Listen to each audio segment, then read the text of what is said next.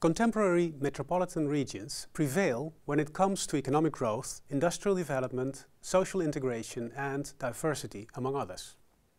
This showcases itself in the impressive megacities with amazing architecture and high population densities, like New York, Shanghai, London, Tokyo and Chicago. But the image we have of these cities shows only one side of them. As urbanization increases and intensifies, the amount of success comes with a bigger amount of threats. In this video, we will set out the field of challenges for these metropolitan regions as the step towards the necessary changed attitude towards the connection to and inclusion of nature in metropolitan areas. Globally, cities and urban regions are experiencing a number of negative impacts of urbanization in combination with disruptive change, such as social segregation, climate change and new technologies. The environment in and surrounding cities and its natural resources and ecosystems are affected. In most urban areas, this results in a general condition of decline, neglect and contamination, which impacts human health, the quality of life, the well-being and security of citizens, and this in particular among the less privileged social classes.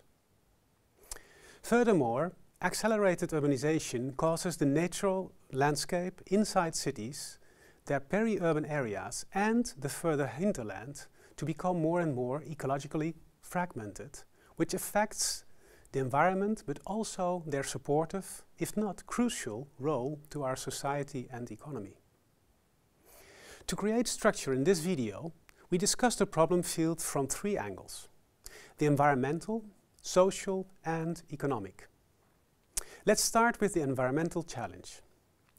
Too often, urbanization has a negative impact on health and well-being, as densification, suburbanization, changing land uses, increased surface ceiling and loss of green spaces lead to environmental degradation. The ongoing reduction of green spaces and surface ceiling lead to increased air temperatures, reduced stormwater retention, increased levels of air pollution, poor access to green space and diminished potential for outdoor physical activity. Moreover, climate change further amplifies the negative effects of these environmental conditions. As a consequence of these changing environmental conditions, a number of human health-related issues can be identified. Reduced outdoor physical activity can lead to obesity, hypertension and diabetes, as well as to associated psychological problems such as depression, anxiety and burnout. Increased air temperatures can lead to hypertension, dehydration and increased risk of cardiovascular disease. And air pollution in the end can result in chronic obstructive pulmonary disease or asthma. The social pillar stands for the urgent need to rethink our cities. On a social level, when disconnected from concerns of human health and well-being, urbanization can lead to ethnic, cultural and class segregation, conflict, economic inequality and exploitation, experience of insecurity and lack of safety, anonymity and loneliness. Cities are not only dealing with external challenges, but also with their internal structure, which is often based on a traditional linear, top-down and expert-driven planning-oriented policies. In order to cope and shift to an open innovation model, they must address different forms and levels of communication and co-production with citizens. Stress, social isolation and exclusion are directly related to mental health and well-being, particularly in cities. The contact with nature, social interaction and strong feelings of community are known to help reduce these health issues. And it can be promoted through urban planning and design actions, such as increasing the presence, quality and access to green, blue and natural settings. But also by designing streets and public spaces that promote neighborhood interaction, creating urban gardens and farms, among many others. Third and last, there is the economic challenge, which looks at the progressive loss of resilience to economic models that underestimate the relationship with natural resources and have externalized environmental costs and undermine the delicate balance between natural and human systems. Eventually, many of the problems can be linked back to our economic system, which aims for minimum investment at minimum risk with a minimum time span, but with a maximum outcome.